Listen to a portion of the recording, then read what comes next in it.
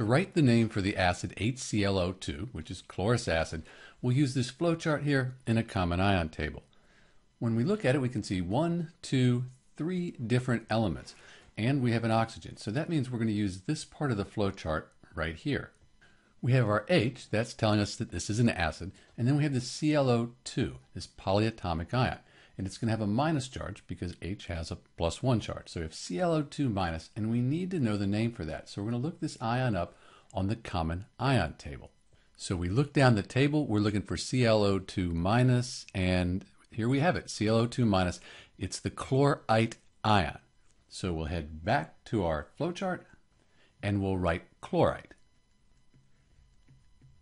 When we look at our flowchart, we can see if we have ite, we're going to take the stem, that's the CHLOR, and replace the ite with OUS.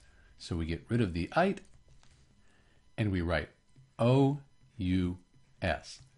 Then we add the word acid, and we're done.